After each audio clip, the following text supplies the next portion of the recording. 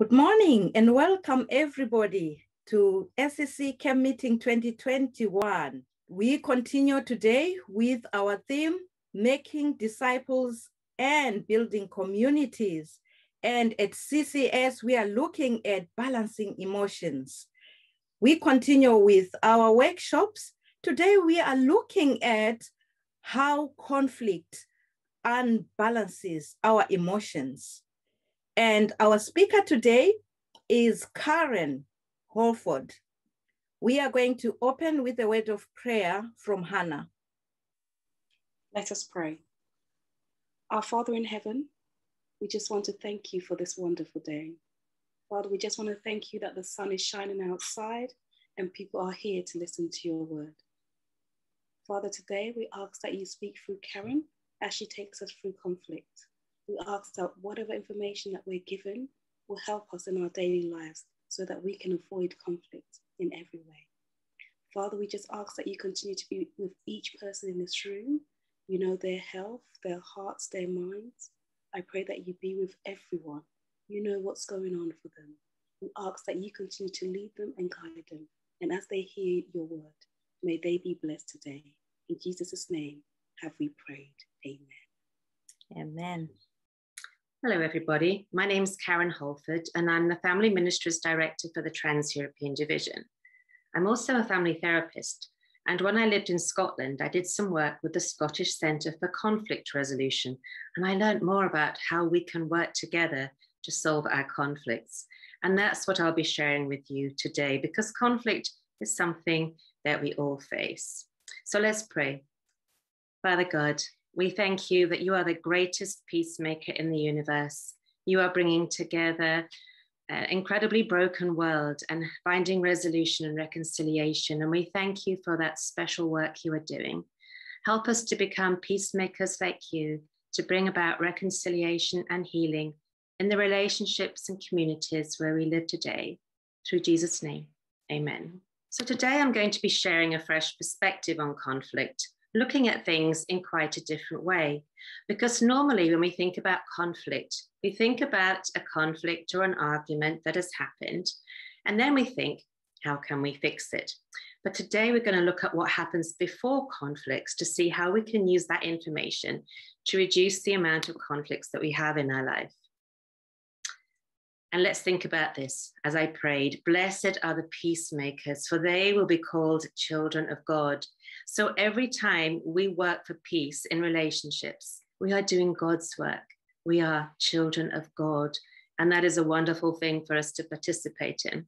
And it's really important for us to be peacemakers in this world, because unresolved conflict leads to broken relationships. And relationship breakdown has a really negative effect on people's mental health. When I was living in Scotland, where there are 5 million people, 4,000 teens and young people a year became homeless because of conflict in their family homes. And that's tragic. That's so many lives affected and broken and hurting and possibly destroyed even through homelessness and conflict. And many people also leave our church because of conflict in their homes or between them and other people at church. So it's a really big problem for all of us. When we think about being peacemakers, we have some character strengths that can help us to solve our conflicts better. We need to think about how proud are we or how humble are we. The more humble we are, the more likely we are able to work out with other people a win-win solution where everybody feels that it's been a good solution for them and the peace has been achieved. People who are generous, accepting, forgiving, people who believe the best in others, people who are kind and caring, and people who don't have to control everyone around them are much more likely to have peacemaking characters. And the opposite of that, people with the pride and selfishness, critical, judgmental, suspicious, cynical, people who hurt others, who are uncaring at times or need to control and have their own way, they tend to cause more of the conflicts or make them worse. So we need to be aware of who are we? What kind of character strengths do we bring into a conflict situation? And are they helping or are they hurting? When we're in conflict with others, our emotional balance is important, because when we have a good emotional balance, we're much more able to manage the conflicts and crisis around us and deal with our emotions. A good emotional balance is when we have about 3 times more positive emotions in frequency and intensity than negative emotions. So positive emotions fill us up and help us to flourish. And the negative emotions are those that drain the energy out of us and make us feel like it's hard work to carry on. When our emotions are dipping into a negative ratio, that's 2 to 1 or less, that's 2 to 1 positive to negative, then we're much more likely to hurt others when we're in a conflict with them. And that then has a negative effect on their emotional well-being and often ours as well. So we get into a negative emotion cycle, which always makes conflicts worse. When our emotions are in a positive, uplifted ratio of at least 3 to 1, then we are less likely to have conflict with others and better equipped to solve things peacefully and less likely to hurt each other. The draining negative emotions are these. They are anger, sadness, guilt, shame, fear, disgust, stress, frustration, contempt, and arrogance, etc. Because they affect our relationships badly, they affect the way we see ourselves, they hurt us as well. And the uplifting and positive emotions are love, joy, peace, laughter, hope, gratitude, inspiration, wonder, having interesting hobbies, being valued, etc. They all help us to feel good and live the more abundant life that Jesus wanted us to live. We can't choose the emotions that we have in response to life. Life happens, we feel, and we deal with those emotions. But even when we are in a challenging experience, we can still choose to experience positive emotions. And so even though the emotions have happened to us and we're feeling worn down or exhausted by them, we can say, I can choose to experience joy. I can choose to experience wonder. I can choose to be kind to someone and help them and me experience love. I can choose to have something to look forward to and share hope with someone else. I can choose to get involved in my interesting hobby and maybe share it with someone else. And whenever we choose the positive emotions, when we're experiencing negative emotions, it helps to lift us up and balance us so we can deal better with the negative emotions. Because, even when you're grieving, even when there's a big sadness in your life, that's not the whole of your emotions. You can still choose, and it's okay to choose to say, yes, this big sad thing has happened. I'm working through it. I'm processing my grief. But at the same time, I can still thank God for this and this. I can still look out the window and be filled with wonder as I walk along the road and as I see the sunset. So we can still choose those moments of positive experience, no matter what is happening in our lives. And that helps us to keep a positive emotional balance. So how can we experience some of the positive emotions to help us? We can do loving things for someone else, something kind. We can experience joy. Try listing 100 things that bring you joy and choose one each day to do. Then be grateful. Thank God for 10 things that He's given to you, or more if you can, or thank a person who's blessed you. Look forward to something, do your enjoyable activity, laugh at something funny, watch a funny movie, share a joke, tell each other the funny stories of life. Or experience peace. Focus on a Bible verse, light a candle, sit quietly, take deep breaths like blowing bubbles, and just let peace flood into your body that way. It's a natural way to experience peace. Or wonder, focus on nature and God's creation. Think about something that truly inspires you. Think about what you do well, what is valued by other people, and know that your life is valued and valuable, and that what you do blesses God and others. These are just a few of the ways that we can experience the positive emotions that can help us to rebalance our negativity and help us to be in a better and more healthy place, to love others and to have healthy relationships where we're more likely to reduce our conflicts. We need to remember that conflict is normal. Every relationship experiences some degree of conflict because we're all uniquely different. And the quality of our relationship affects how we experience and handle our conflicts. Well-managed conflicts are designed to help us explore our differences, to talk about them, to experience empathy for each other's needs and perspective and stories from their life, and look for better solutions together where we can both flourish, both do well, both enjoy the outcome. And that leads to stronger, warmer, closer relationships that tend to have fewer and less heated conflicts. So conflict is complex. You know, there's probably no such thing as a simple conflict. They're mostly messy and complicated, and they're very rarely simple solutions. Because when we have a conflict and we're filled with powerful emotions, all sorts of things have contributed to how we're experiencing that conflict, how we're experiencing the other person, how we think about what's happening, the fears that we might have around conflict. And all of those things get jumbled together and make it quite difficult for us to work our way through conflict. So we're going to look and see some of the things that we can do to reduce our conflicts. We also need to understand basic conflict styles. So the arrow on the left pointing up, that's how important you are. How important is yourself and winning? And the bottom line is how important is the relationship and caring. So they're two different dimensions. So the more someone wants to win and the less they care about the relationship, they want to direct and control the conflict. I'm going to win and you're going to lose. But that leads to resentment in the other person. It leads them to distrust you and fear you and to even avoid you. And this is often where relationships are broken down quite severely because the people on the other side of the conflict, the losers, just don't want to be engaged in that relationship anymore. And then there's the people who are not particularly bothered about winning and they don't particularly care for the relationship. And sometimes we experience those when we have an encounter in the street with someone we're never going to see again, or in the grocery store. And we just say, okay, you lose, I lose, you know, neither of us are going to win here. And we just avoid the situation. But that can lead to silence and coldness if it's in an ongoing relationship. And the unresolved conflict can cause a big boulder there and really hurt both of them. Then there is harmonizing. That's where I'm not that bothered about winning, but I really care about the relationship. And so I will say, look, I don't mind losing. You win. It's fine. I'm quite happy for you to win.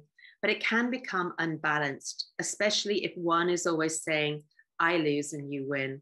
One is being overly submissive and one is winning and thinking that is the normal way to go through life, that when they have conflicts, they will always win. And that can be not a useful thing to learn. So we need to be aware that even in those situations, we need to help people to find a balance of win-win collaborative solutions.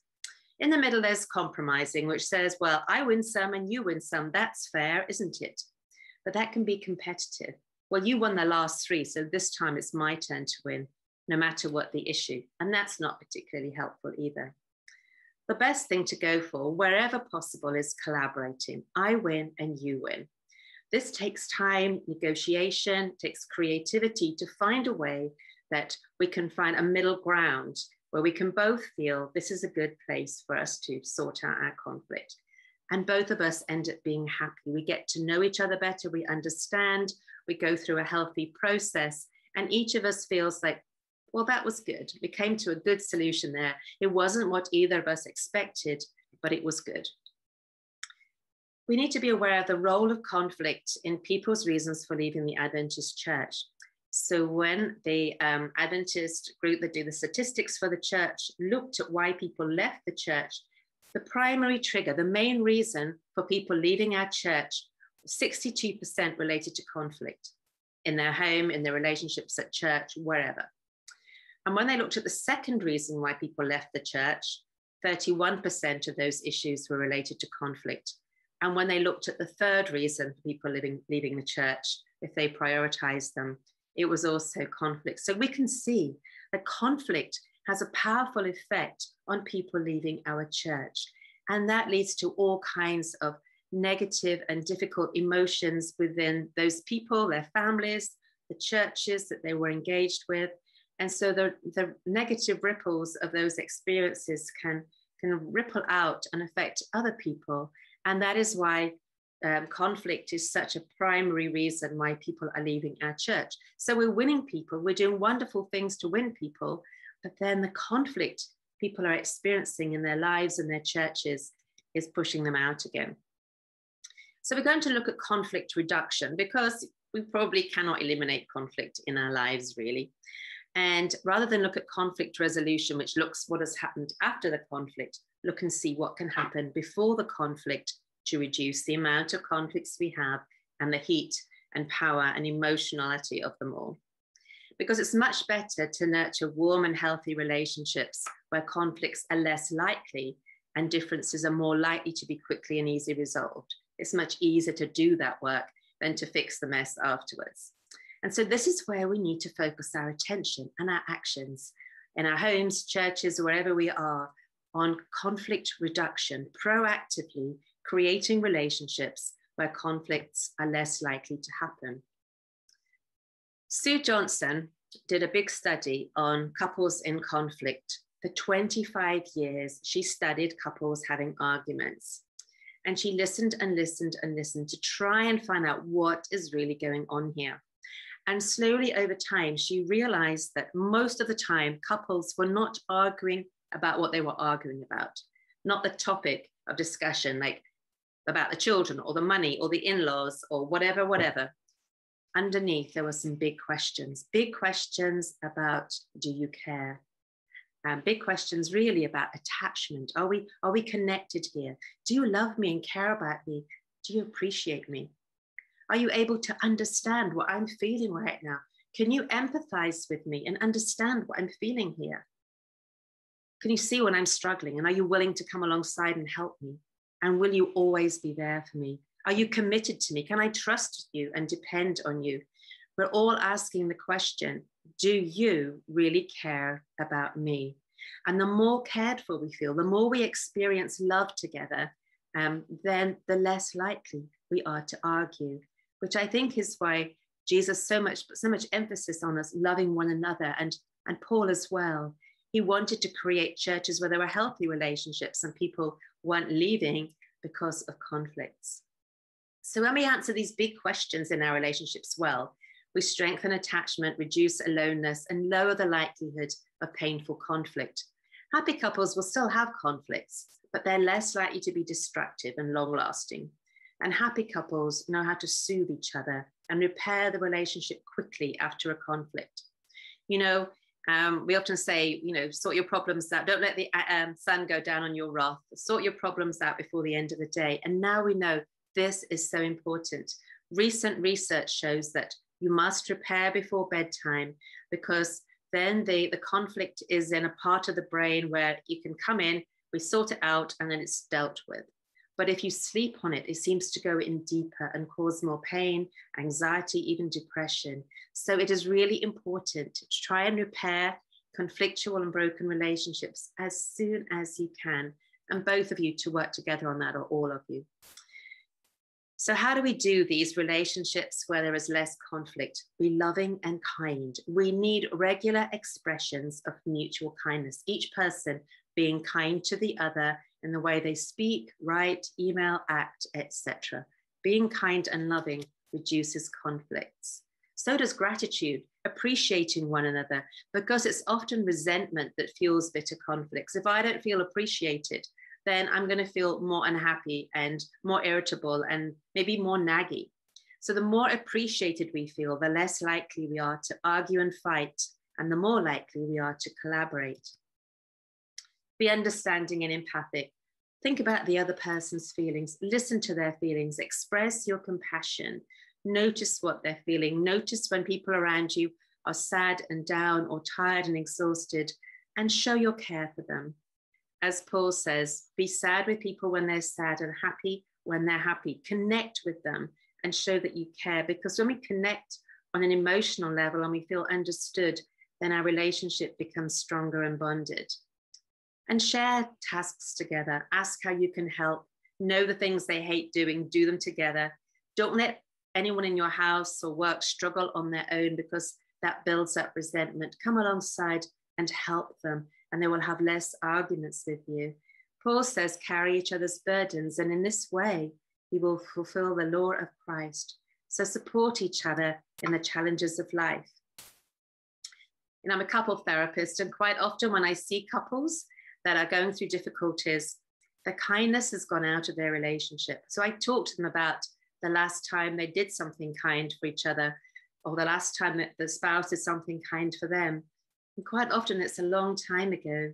So we think about what they did earlier in their marriage to show kindness. And then we ask them to try an experiment of secretly doing kind things for each other and seeing if it makes a difference in the relationship. Notice when the other person has done something kind, show your appreciation and write it down. Or even say, if you'd rather not be secretive, say, I wanted to be kind to you, so I've done this. You might not always get it right, but when they see that you're trying to be kind, that really helps. And if you don't feel like being kind, well, just do it anyway, because that's how love grows. We love because God first loved us. So if we want someone to love, we have to be responsible for loving them first. We need to protect our relationships, because when we're insecure in a relationship, it tends to fuel conflict. If you're in a committed relationship, let the other person know you are committed to them. Don't say, oh, if you do that, I'm going to walk out, and those sorts of things, because when they feel unsafe and unsettled, you raise their anxiety, and that creates like a really strong place where conflicts are more likely to happen. When people don't feel safe, when they feel anxious, then they feel more on edge with the negative emotions, and that tends to make conflicts go more negatively. Give people your full attention, listen to them, avoid doing and saying things that make them feel afraid of you, because perfect love casts out fear. So conflict escalates. When we experience criticism, a lack of support and connection, little appreciation, little kindness, it's much harder for our brains to handle conflict well, because we're already in a state of negative emotions, of stress, anxiety, and fear. And they stimulate the hypothalamus and the adrenal glands, and they produce cortisol, which is a stress hormone. And then when that's running through our bodies, we're much more likely to be verbally aggressive, to shout, to hurt each other's feelings, and even become violent. We stop being able to empathize and care when there's too much stress hormone in our body from our negative emotions. And it's much harder for us to respond well and listen well to them. And when fight or flight reactions like this dominate our behavior and our feelings, it becomes increasingly difficult to be thoughtful and selfish and caring. So the more negative emotions we have, we're more likely to start a conflict and let it escalate into something that's really big and scary. But we can help our brains to manage conflict better. And we do this by showing empathy for each other, compassion, kindness, support, and appreciation. And they release the hormone oxytocin into our system, which is a really feel-good, love kind of hormone that courses through our body. And when we help people to feel loved and help this oxytocin to flow through their body, then they're more likely to be happy, loved, and loving. And in that context, our brains can manage conflict better.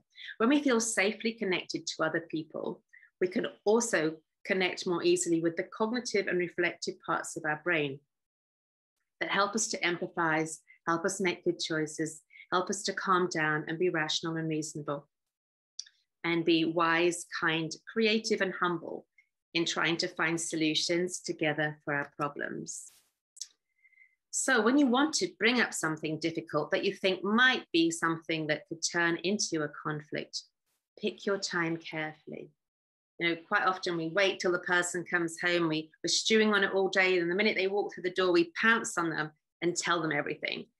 That is not a good time. They're tired, they're stressed, they're already high on probably stress hormone like cortisol, and you have just added a load of stress when they wanted to calm down, and that will often catapult them into feeling lots of negative emotions, which will then affect their response to you. So if you want them to respond well, choose a time when you're both relaxed. Think of the warmest and kindest way to approach the topic. Don't just go right in there and be critical. Show that you understand the other person. Show that you see what they would like in the situation. Show that you care about them. Maybe make them a cup of tea and give them a nice, whatever treat they like, a nice warm muffin out the oven or something like that. and create a warm place to talk about it. Appreciate them, say some kind things so that you're experiencing positive emotions together. And give the other person time to think about the issue before discussing it, because you might have thought about it for a long time and worked it all out in your head. But this may be totally new to the other person, and they need time to reflect on it too. Because if you suddenly ambush them with a topic they've never thought about, they might feel anxious and afraid and confused and stressed. And then you're going to stimulate those negative emotions again, and the cortisol, which means that they may be more likely to respond to you in a stressful way. And if someone ambushes you by a potential conflict, just say something like this. You know what, I can see this is a really important issue for you, and I would like to give it some serious thought too, because I care about you. And so I just want to really think about this carefully so I can choose my best response and think about what I'm going to say well. Is it okay if we discuss this tomorrow? So by doing that, you show your care, you show your concern, you show you're committed to talking about it, but you have time to process the situation, the information, and think about a positive response. John Gottman, who was a couple therapist, also says, when you want to talk about a conflict, start warmly. Acknowledge the other person's hopes, desires, and challenges. Express your care for them. When they feel understood and empathized with, and when we express our concerns in a kind and non-judgmental way, then they are much more relaxed. And this is often how Jesus related to people. He dealt with them with some really big issues, but he warmly connected with them, accepted them, loved them, forgave them, said he wanted to come and be in their house like Zacchaeus. And in his warm connection, they wanted to change. They wanted to do what would please him, because now they felt loved and cared for. Change your voice.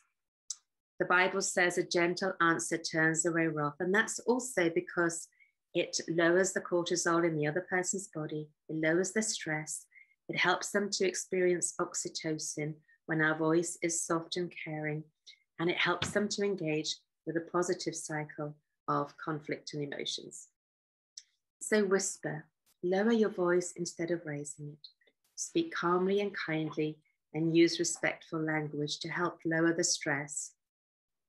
And then listen well. Sum up their ideas to check that you've understood them correctly. It sounds as if you. So you're saying that, or write down what they say on a sheet of paper so they can see it too.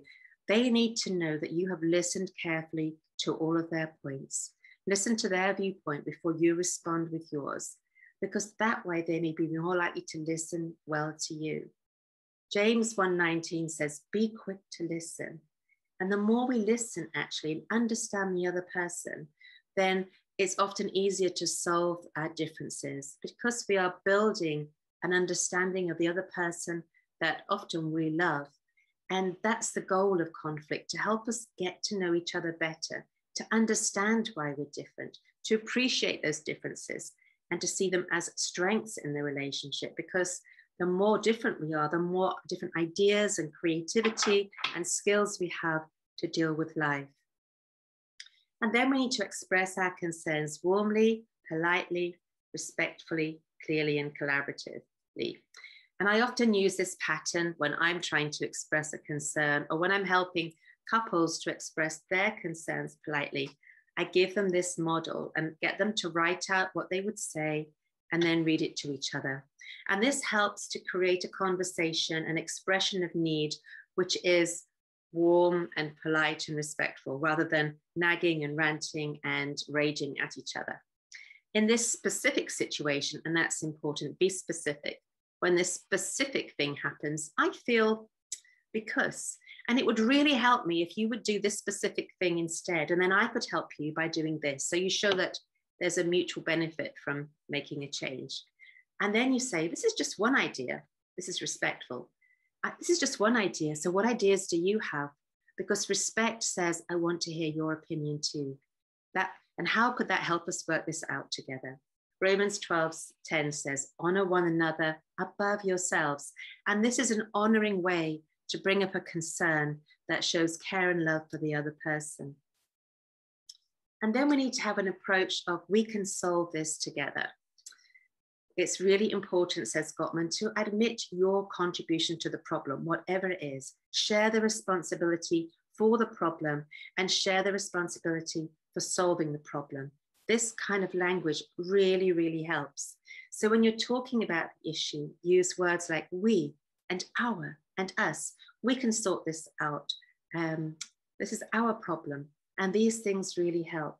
And then a bit like the we, the our, and the us, which is inclusive, use the word and rather than but, because and is inclusive, but is defensive.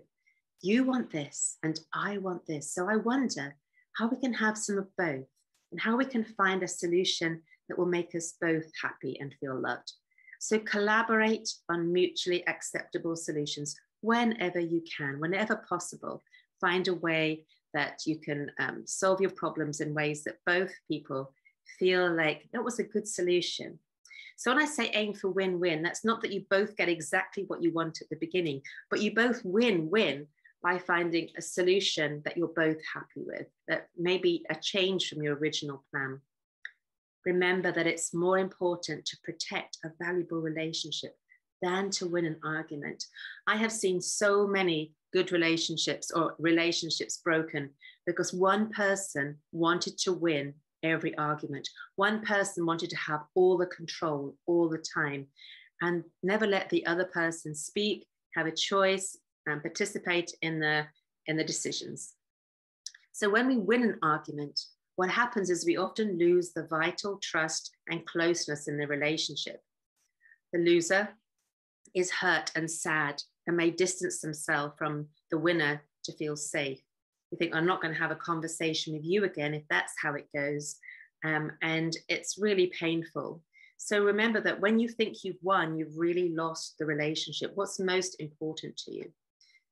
Paul says, do nothing out of selfish ambition or vain conceit, because he knows how it goes. When we do that, we hurt other people.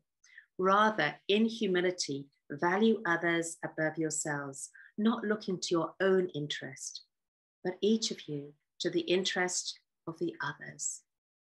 And that's the unselfish spirit that Jesus came to show us. This is the maturity of character that is shown in our lives when we can work these things out together. You know, when we're arguing, often our brain is fighting a heart. We have these conversations where a rational brain and emotional heart are fighting, and they can't come to an easy solution because they speak different languages. And this happened to Bernie and I one time. We liked to have some, what we thought would be well-managed conflicts in front of our teenage children to show them that adults who love each other can have discussions, they can disagree, they can respectfully talk to each other in that disagreement and come to a win-win solution. So we started to have one of these conversations that we thought would go well, but it didn't. Something happened, it escalated, and we erupted all over the dinner table with our 3 teenage children sitting around staring at us. We didn't really notice what had happened until our middle son, Nathan, banged on the table. Stop, he said. Stop, Mum and Dad. You're acting like children. You're both studying family therapy. You ought to know better. And we suddenly stopped and thought, what was that? And then Nathan turns to Bernie and says, Bernie, Dad, listen to Mum with your heart. Like, listen to her feelings. They're really important. Show that you care for her.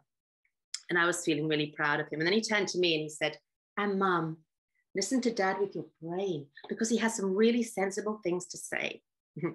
Well, Bernie and I stood there very humbled by our teenage son, and we realized this truth, that I had been speaking heart and Bernie had been speaking brain, and we couldn't find a common language to talk about the issue. And actually, that's often what happens. So when that happens, we need to listen to the emotions first, acknowledge them, be empathic and caring, calm the emotional distress, the unbalanced emotions of fear, stress, embarrassment, shame, whatever's going on there that is making the situation worse.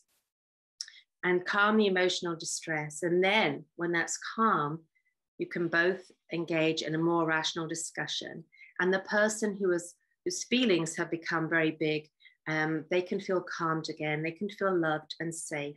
And then you can have a more rational discussion. But you need to help the emotional person feel safe first. And that's the way it has to go, because they will not engage with their rational brain until they have been calmed. You need to understand that there's nothing wrong with the person who has stronger emotions. Their emotions happen to them. And often the person who is more rational may have triggered all of those emotions and caused them to become emotionally out of control by things that they were saying to them that just triggered them in ways they didn't understand. So we need to calm those emotions first and soothe each other, and then start to have a more rational conversation. It can take about 40 minutes or more for the emotional part of the brain to calm down well enough. So don't just start off again and wait for the brain to really calm down well enough, and maybe even wait for a day and say, let's wait and talk about this. When we both had time to think about it, we're both calmer. We can both remember that we really love each other and that we want to grow closer together and let this conflict strengthen our relationship and not push us apart. So it's important to know how to soothe each other so that we can do this when we see that someone is actually getting more stressed and getting into the negative emotional cycle, the negative stress cycle of an argument. So help each other to calm down. Say, let's just sit down here quietly. Let me make you a cup of tea. Why don't we just take a break and go for a walk together and then come back and talk about this, or whatever works for the relationship. Know how your loved one likes to be soothed, what calms them down. How can you do that? How can you let them know that you care, you appreciate them, you're committed to them, all those things that help them to experience positive emotions that will lower the intensity of the conflict. And if you can, maintain a warm sense of humor. Laugh about the situation, but not at each other. Because when we laugh, it opens up our minds. We get soothed and relaxed. We experience positive emotion. And humor actually helps us to be more creative and come up with better solutions for our problems. And get plenty of sleep. Because tiredness can make you more irritable and argumentative. We've all been there. So make sure you protect your relationships by not having too much stress in your life, lowering the stress that you can eliminate, getting plenty of sleep, making sure that your bodies are healthy, because that will all help you to feel calmer and more soothed generally and be able to engage in more warm and loving relationships that will lower the conflict. We've all done this, I'm sure, coming up with a list of possible solutions. So when there's an issue, and you're wondering which is the best solution, we can make a list of things and then score each thing out of 10. So one of you will rate each idea out of 10, and the other one will rate each idea out of 10. And then you add the scores together and see which has the highest score. And Bernie and I have done this when we're trying to buy a house or other big situations in our life, to try and work out the best house or the best place to go on holiday, or whatever else we're trying to deal with in our life. So when you've looked at these and scored them, choose a potential solution that will work best for both of you and agree on it together, and agree that it's going to be an experiment. You're not committing to this change for all of your life. You're committing to try it for a week and see if it helps. And that makes it easier to say, oh yes, okay, well, we'll try your idea for a week, then we'll try my idea for a week. And we'll put the two, what we learn from each of those, put the two together and then come up with the best win-win solution for us. So evaluate the ideas, improve on them, or choose another option. There's a book called The Righteous Mind by Jonathan Haidt. And it's about why good people are divided by politics and religion and why we argue about things. And he says this at the end of his book when he's explained the sort of the psychology about why good people are divided by politics and religion. We can all have good values, but actually interpret them at opposite ends of a spectrum. The next time you find yourself sitting beside someone from another matrix, he says, give this a try. Don't just jump right in. Don't bring up morality until you found a few points of commonality, or in some other way established a bit of trust. So what he's saying is make sure first you have a good relationship with someone before you try and have a conflict with them or bring up your very different ideas. Make sure you are first connected, attached, in a trusting relationship. And then he says, when you do bring up issues of morality, try to start with some praise or a sincere expression of interest, because that helps, again, to warm the context, warm the relationship up, so that it's easier to talk about things that are different, because you feel there is a safe base from which to speak. And finally, he says, we're all stuck here for a while, so let's try to work it out. And that's true. We're all stuck here for a while in this situation. So let's do our best to solve our conflicts really well. You know, conflicts don't just happen in the home, as we know. I'm sure all of us have experienced conflicts within our churches. And these are the things that why people often leave our church, not because they don't believe in what we say, but because the conflicts around them become so painful. It's too painful to come to church. It's too much effort. They are almost frightened to come because they don't know what conflict will erupt next. Who will come and criticize them and judge them, or people are taking sides. And it all becomes so emotionally challenging that it becomes easier just to stay at home and never go back there. But Ellen White says this in Selected Messages. When united with Christ, members will solve church problems with sympathy, tenderness, and love. And those are the things I was talking about at the beginning, the things that create the atmosphere to talk about our differences in a healthy, positive way, or will completely lower the incidence of conflict within the community. Because when we all feel cared for and loved and appreciated and supported, we are much less likely to get into arguments with each other. The Bible sets before us a model church, she said. People are to be in unity with each other and with God. And when believers are united in Christ, the living vine, the result is that they are one with Christ, full of sympathy and tenderness and love for one another. And this is what helps to create these positive communities where we reflect God's character in sympathy, tenderness, and love. And I wonder how each of us can go to our churches and be channels of sympathy, tenderness, and love into those communities where we show appreciation for each other whenever someone is doing something in the church. Say thank you. Thank you for arranging the flowers, playing the music, tidying the church afterwards, helping to prepare the potluck. Thank people as often as you can. Support them. Go and ask someone who looks like they're overwhelmed, can I help you today? Can I help you do the children's Sabbath school? I can see that someone hasn't come to support you. Can I help you do this task in the church? Because I can see it's really big. When we support each other, then we create that atmosphere of love. So show appreciation, show support, be kind to one another as often as you can, so that we can create communities that are filled with care, communities where people experience God's love and feel safe, and there isn't criticism and judgment and conflict and pain when people come to church. Because these things are actually what Sue Johnson experienced when she studied couples, that the more they were caring and sympathetic and tender and loving to one another, the less arguments they had. It took her 25 years of research, but actually Ellen White says this, and Paul in his own way says this, and Jesus lives this out in his life too. The more loving and caring that we are, the more we care for one another, accept one another, appreciate one another, are kind to one another, then we create these communities where conflicts are less likely to happen. Don't you want to be in a church like that?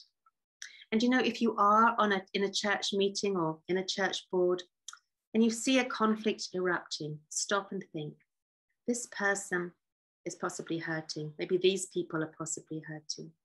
I wonder if they feel appreciated. I wonder if they feel loved. I wonder if they feel supported. What can we do? Because often what is underneath the conflict is a cry of the heart for loving connection. And when we don't get it in a healthy way, then we can start to cry out for it because we need it so badly. And then Ellen White says this, when you do go to those who you think are doing wrong, that's who you think, they may not be, it's your perception. You must have the spirit of meekness and of kindness, and be full of mercy and good fruits. This is how we are to resolve the conflicts. Again, we see kindness, mercy, doing good things for one another, humility.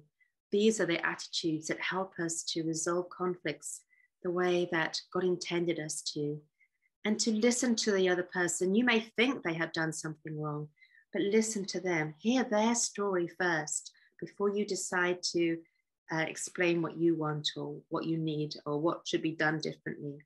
Listen to their story. Find out why they do things the way they do, because then you will get to know the person and hear their story first. Support them, comfort them, appreciate them, and see what difference that can make. You know, in life, there are some conflicts that are unresolvable, and one person has to lose. You cannot do it both ways. Although a win-win is good, if one person wants to live in America and the other person wants to live in England, there is no middle ground. There's no way you can live and have both of those. So when that happens, the person who loses out, which sometimes the situations arise where this has to be, that person who's losing out needs as much compassion and understanding as possible from the person who is seen to have won, who gets, you know, what their choice. And so the person who wins needs to do everything they can to be compassionate, to support the other person, to help them find what brings them joy and comfort in their difficult situation. So maybe they agree that they can go back to England, you know, every 6 months, you'll pay for a ticket, you'll come and have one of your holidays there every year. Whatever it is that will help them live with what seems to be an unsolvable conflict. And in that way, we bear one another's burdens. So in summary, what we want to create is what we call a virtuous circle. A vicious circle is when people have negative emotions, they're already stressed, they go into a conflict, and then because each person is stressed, the conflict escalates, people don't show empathy, they start yelling at each other, becoming critical, trying to win. The voices get louder and louder and louder, and people get hurt. And it's harder for them to heal that situation. And the more they experience conflicts like that, the more fear there is in the relationship, the more stress, the more anxiety, the more negative emotions, which then are more likely to trigger another escalating conflict in the future. But a virtuous circle, when we have well-balanced emotions and well-managed conflicts, can bring us closer together. When we see that when I'm different to you and I have different ideas and needs and views, we are both different. Let's understand each other better. Let's listen to each other and support each other and help us to develop unselfish ways where we both feel happy with the solution. That's what the win-win means. Because that way we create caring, understanding, we get to know each other better. We think, oh, okay, that's what they don't like, or that's what I can do to help. Next time I'll do something different. And we understand each other in ways that can build a warmer, closer relationship. And when we do that, it leads to practical expressions of love and kindness that help to reduce the hurtful conflicts in our relationship.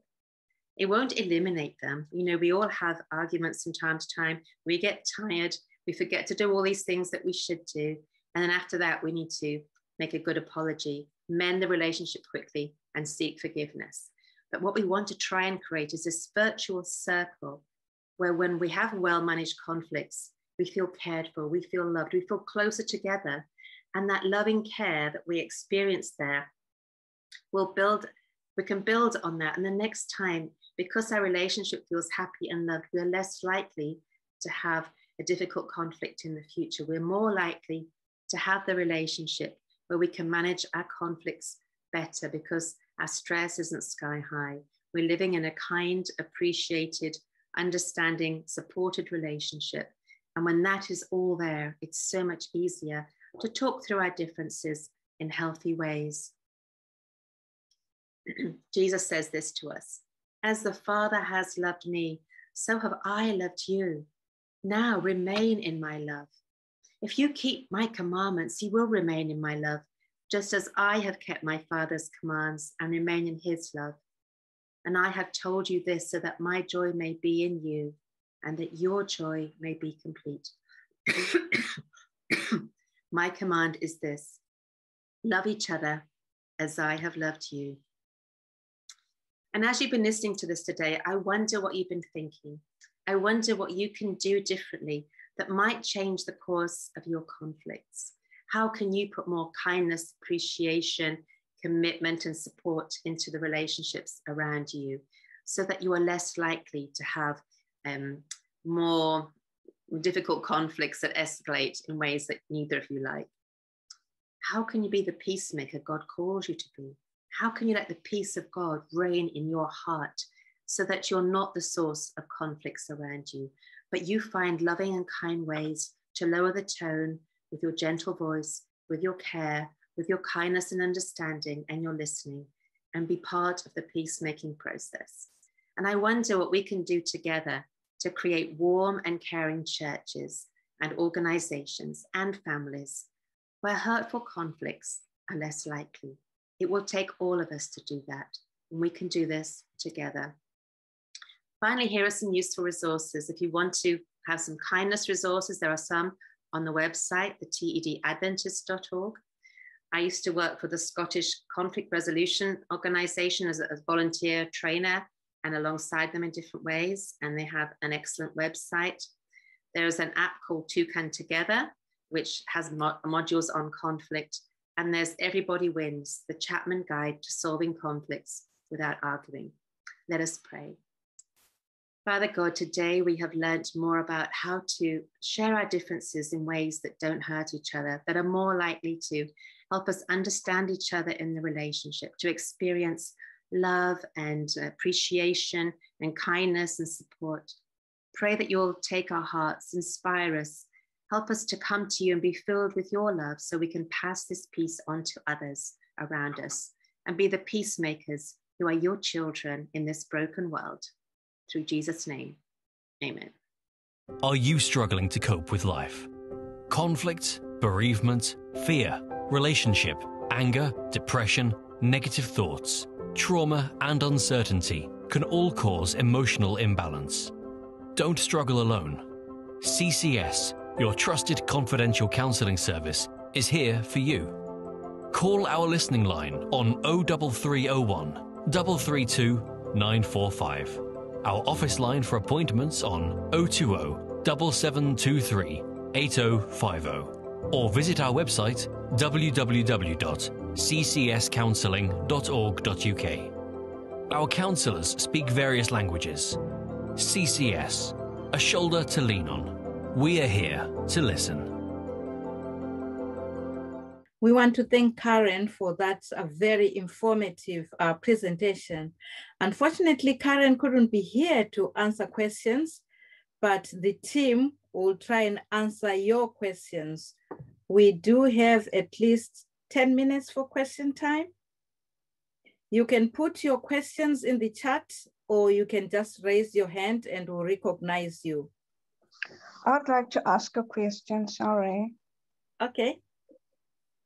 Sometimes you have a conflict with a member of your family,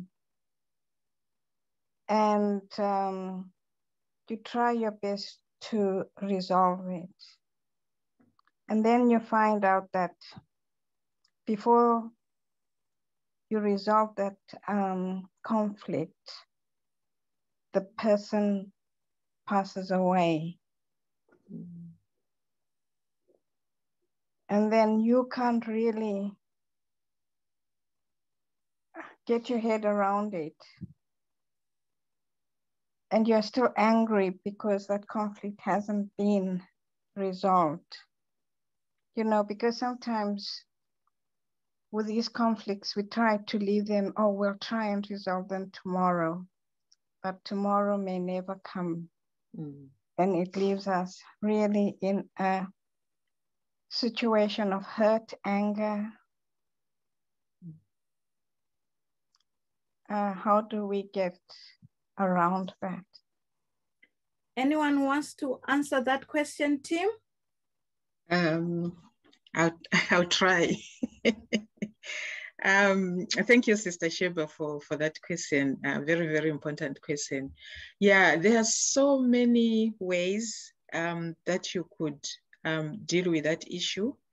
I think the first thing is to recognize and appreciate that the person whom you could have discussed, the problem has passed on, and that there's no way, you could deal with that issue. So the first thing is to acknowledge and appreciate that the individual is gone. And then now you come to say, okay, so what do I do? I've only got two options here. My colleagues would answer other options. The first one is, because you are the one who is left with this emotional imbalance. So you could maybe write a letter. You just sit there, get a piece of paper and start writing what you could have said to this individual. Just write, bringing out your imbalanced emotions out, because, they will still be stuck in your body, and that would cause you some anxiety and other issues that could amount to that. Just write what you'd have loved to tell to the person. After writing, you could actually say it aloud, because you are actually expressing what you would have said to the individual. And then, of course, you can tear it out and maybe burn it. And the other way you could do it, maybe do the chair thing. My colleagues could agree that with me or not, where, you put a chair there and literally feel like the individual is there, and then just say it out to say, this is the way you'd have loved. And then afterwards, you can swap chairs and sit on the other chair and appreciate as to how this individual would have said. The important thing is for you to express that anger that you would have to that individual, because definitely you're not going to communicate because this person has died. So those are the other two options that I thought I would share. My colleagues can share other points which they have. Thank you very much, Krista. Thank you. Another thing you could actually do is forgiveness. Forgiving yourself for not being able to conclude this issue, this conflict before the person died. And then forgiving the other person who's died. Because forgiveness is for you, so that you are not carrying all this emotional baggage that's causing so much imbalance in your emotional imbalance in your life. Thank you, Jamie. Thank you very much. And prayer, of course. Oh, yes, definitely. Thank you. I think this is such an important thing. A lot of people face it either way, whether you're the one who was hurt or you are the one who hurt the person, and then the person is no longer available for whatever reason. Or sometimes they're not even wanting to hear you. So they could still be alive, but they don't want to have that conversation. And I think it's an important thing that we know that ultimately God forgives everything. Because I know the struggle that we have, that sometimes we feel like if the person, we need to go to the person, have that conversation, and then they say, I forgive you, and you forgive them, and then it's sorted. But when there isn't that person to do that with, and we are the one who was wrong, for example, if you were the one who was in the wrong, that that even if that person is not there, when you go to God, he forgives you for your wrongdoing. And I think that not forgiving ourselves is tied into thinking that God doesn't forgive us for the fact that, we didn't even have a chance to say sorry maybe to this person, but actually God has forgiveness for everything. And we can go to him and talk to him about what happened, and he will forgive us. Thank you very much. Thank you. Gugu, you have your hand up. Go ahead. Hi. Hello. So I have a question. Sorry, if it's still okay to ask questions. Sure. My question is, so we've heard all these wonderful things about what you can do in situations of conflict. And I think, to be fair, a great many of us maybe know those things, like you're supposed to behave this way and you're supposed to do this to avoid conflict. My question is, so all of us are really different, and we all react to things very differently. So some of us are more passionate than other people, and perhaps would like to discuss things in the heat of the moment, or would like to get it off our chest, as we say. How do you, and I know maybe one of the things you might say is you have to practice the muscle to learn how to deal with things this way. So first of all, in a practical sense, how do people actually implement these things? Like, how do people actually say, you know what, I'm really mad, but I'm gonna wait. I'm gonna wait till they've had their dinner and they've settled down, or maybe I'll even wait until tomorrow to say this thing that's really upset me today. Also, say for example, Gugu decides she wants to be a different person. She's not really going to have that thing where she just decides, I want to deal with it now, and I'm going to talk about it now, and I'm going to learn how to manage my emotions better, wait for the conflict to subside, and do all these things that we've heard today. And then I'm going to start my muscle to do that. How do you then manage the other person perceiving that as being genuine? So one day Gugu is this passionate person who wants to talk about everything right there on the spot. And then the next thing, she's trying to be this other person who is slow to respond and maybe takes time, or the person has just come from work, or the person, whoever, let's stop, or they've come from school or whatever, let's stop and we'll discuss it later. How do you then deal with that other person perceiving that as being a fake emotion or fake reaction from you? I'll answer the first one, and maybe somebody else can answer the second one. But I'll just say that, as you rightly said, the practice actually makes, not perfect, but it makes progress.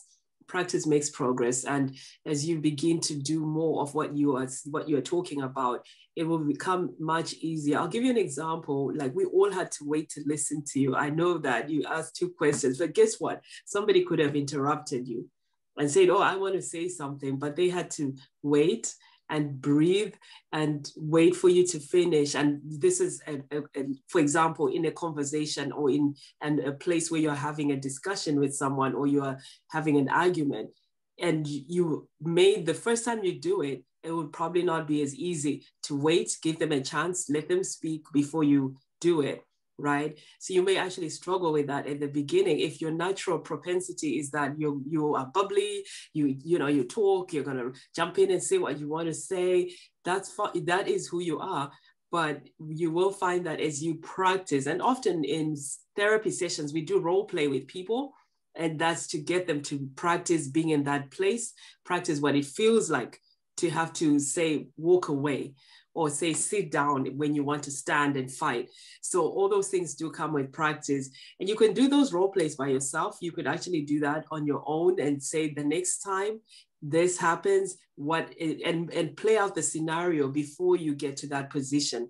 Play it out in your mind, make a decision how you are possibly going to react versus how maybe you may have reacted in the past. And as you do that in your mind, they say, even just practicing in our mind is as good as actually doing it. They've shown that with pianists and many other people, that rehearsing something over and over again in our mind actually translates into actual practice. When we finally have to do it, it's not as hard. So I would say, just as a recommendation, rehearse what new behaviors you want to do and practice, and then be patient with yourself. It doesn't happen all of overnight. You will get there eventually, but rehearse it first. Practice, even if it means talking to yourself in the mirror, and practice walking away, practice breathing and taking that deep breath, and letting yourself relax, and let those like the high emotions that we're in when those experiences are happening subside, because they do. And as you allow them to subside, you will find yourself better able to think as well. You'll have more clarity, and then you're probably going to find it easier to walk away, to wait. And sometimes the things don't even matter anyway after a while to you when you've walked away. So practice first in your head, practice it verbally by yourself, and then picture yourself actually succeeding. Picture yourself actually being able to do it. and say, yes, I can. Yes, I can do this. Because the more you give your mind that idea that this is possible and I'm able to do this, when you are now facing that situation, it's not an insurmountable situation to the mind. The brain will say, yes, we've done this before because you've rehearsed it and we were successful at it. And therefore we can do it now and you'll be fine. You will make progress. You'll make progress. That's fantastic advice, Gita. Thank you so much. You're welcome. I think the idea of practicing it is a really good one. I'll put that to use. Thank you. You're welcome. She asked a second question. Yes, she had a question, which was, how do I convince the people around me that I've changed? Okay, I'll answer that. I was just going to say, with your practicing, people will see it. So don't worry too much about trying to convince people. Actually feel it within yourself and it will transcend to everybody else. I think that's the only thing you can do. You can't show other people practically you've changed. It's just got to happen and people will see it. That's fantastic, Hannah. Thank you so much. Okay, thank you. And the next question we have is, what do you do if the other partner has a history of struggling to share? How do you resolve this issue? I think Karen gave us some pointers. You know, when you've got a partner who is struggling to share. So when you've used the terminology struggling, so that's the important key word there to say it, struggling. So you kind of like look at what is it that is making them struggle to share? Could it be the timing that you want you to discuss that the individual is struggling? Or could it be maybe it's the wrong time? So, you know, you kind of like look at your partner to say, the fact that I'm bringing up this conversation and my partner is struggling, it could be that maybe the timing is not right, or maybe the partner hasn't really processed that conversation that you have and maybe they still need more time, or maybe there's something else that they feel if they talk about what you want to share, they're looking at what the implications will be. So it's something whereby you kind of like assess and find out exactly what is it that is causing them to struggle.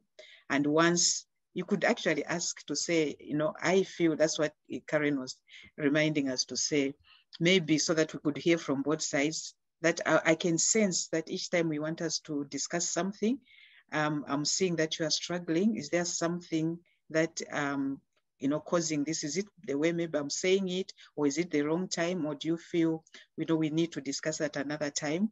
And then you find that the partner will be able to say, or maybe that's not the timing, or maybe the partner is scared of the consequences of that issue. So kind of like look at the word you've used, struggle, and then really unpack it as to find out exactly what is it that is causing the struggling. And just to add on to that, sometimes it could be that the person is actually struggling with self-expression. They don't know how to express themselves. So that's another way of looking at it. Are they struggling to express themselves? Can you create an environment that is safe and secure for them to feel free, even to say, you know, I don't know how to express myself, where they don't feel judged, where they feel accepted, where they feel that their voice matter. So it's all those things to look at. Yeah, can I just ask, is there a way, I think I've been avoiding conflict permanently. Like my mum and my sister, I'm the oldest, they're always in conflict. They live together still as adults, which is probably not good for anybody. So I try and avoid to take sides, and I do get where my mum's coming from in terms of where most of the arguments are coming from, but I don't want to add to it by taking sides and appearing to be on my mum's side. But is that sustainable? I'm obviously going to have to, you know, intervene or intermediate, but I just always see the conflict. I don't know if you've got any advice for that. I like the saying that avoiding conflict is actually delaying conflict, because you'll have to face it at one time or another. And it tends to cause some emotional baggage in you and imbalances your own emotions as you're trying to avoid, instead of just talking it through No, thank you. Yeah, I hear what you're saying. Yeah. I was going to say that I think it's so important, as you say, to know which battles to fight. So some of the battles are not yours. You may have to like avoid being involved in certain things if you know. Yeah. And what I've learned, those who love to fight are actually loving to fight. And sometimes you think, to you, it may feel like, you know, but for them, that's who they are and what they want to be doing at this time in their journey together. And so taking a step back and letting them deal with it, because I've found myself sometimes in those situations and then trying to be the mediator, realizing that in actual fact, and then they keep, it's like, I don't want to use this as a cliche, especially here, because as an example, because it's not necessarily always a good one. But have you seen that couple that fights and then they just make up and everyone is looking at them and thinking, why is she still there? Or why is he still there? Right? It's because there's something there. And until they resolve it themselves and work it out, their form of communication, this is their form of communication and doing things. And sometimes you're looking at it and thinking, oh my goodness, I wouldn't do that for sure. And that's fine. But if you let them be, sometimes you would discover when you try and get in that space, you become the enemy. And you may discover that they actually, this is their way of being and it suits them. So I would recommend just choose your battles and lay off some of them. Very, very true. I also would recommend that you kind of help each person to unpack it, not together, but unpack it themselves. So it's what mum is saying to you. How do you see what mum is saying to you?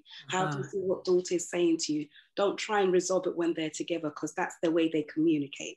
Okay, so just let them have an understanding of what each person is trying to say to each other. So when they do come together, maybe they can try and unpack it together.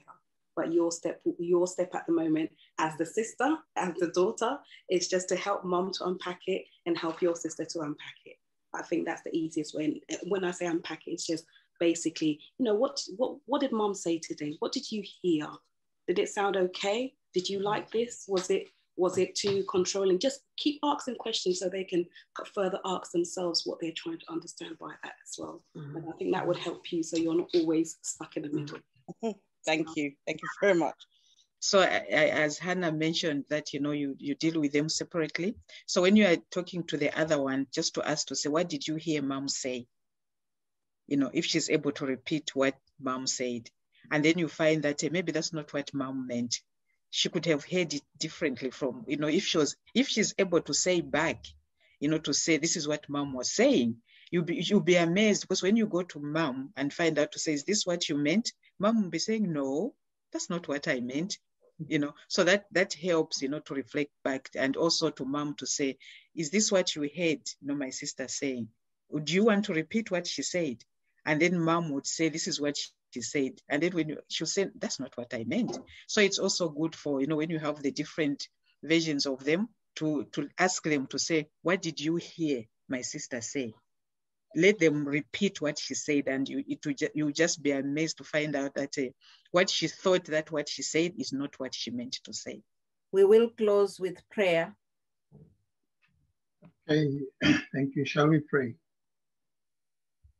Our Heavenly Father, we want to thank you this morning because of your kindness, your goodness and mercies, because of the life that you have kept each one of us. Thank you for the presentation that was made before, and the questions and answers that have been asked and answered. Lord, I pray that you will forgive us our trespasses. We are weak, and many times we have conflict with our partners or wives or husbands or children or friends or workers, our fellow employees. But we come to you today that you will give us hearts of kindness, hearts that yell for peace, hearts that want to make peace with others, peace that passes all understanding. And so today, O Lord, baptize us anew and make us yours holy, mentally, spiritually, and physically. And thank you for these moments of camp meeting week. I pray that many will see you, many will come to know you more than Jesus Christ you sent. So thank you, Father, that you have prepared a place for us. One day, Jesus will come to take us home. So help us that we may make our commitment and election sure, that we invite others in this journey where we prepare together with them to see Jesus coming in the clouds of heaven. Thank you, and help us that tomorrow we can come again together and hear from your servants, and help us that we can live changed lives that can bring us together and make us lights in the communities where we live. Help our churches to be places of safety and places of healing. In Jesus' name I pray this. Amen. Amen.